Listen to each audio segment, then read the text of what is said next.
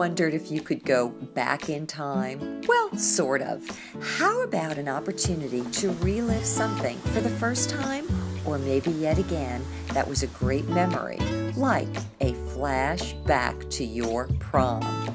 Just recently, I had an opportunity to see what Q105, Tampa Bay's radio station in Florida, was able to put together.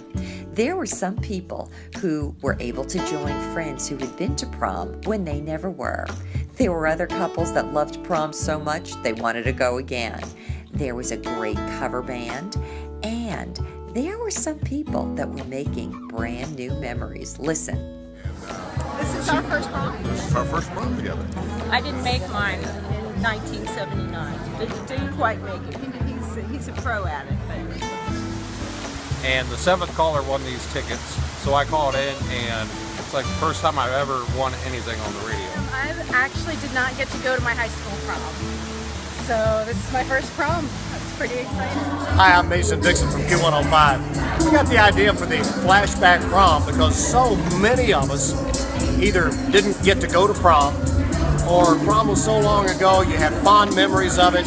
You know, here you are maybe with the same person that you went to that prom with, or maybe not, but you just want to remember the good old times, like the 70s and 80s music we play on Q105. And so we've got listeners here. In fact, one of the ladies I just met out there a second ago is wearing the prom dress that she wore from high school.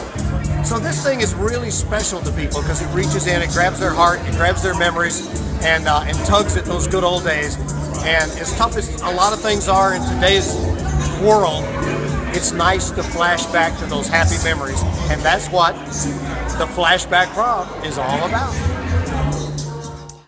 We may not be able to go back in time and relive things exactly as we imagined them, as we remembered them, or in the exact same circumstances, but it's always nice to know we can use our own imaginations and find ways to recreate our own idea of fun, of youth, and of good times together. So I hope you're inspired today to go back in time in your own special way.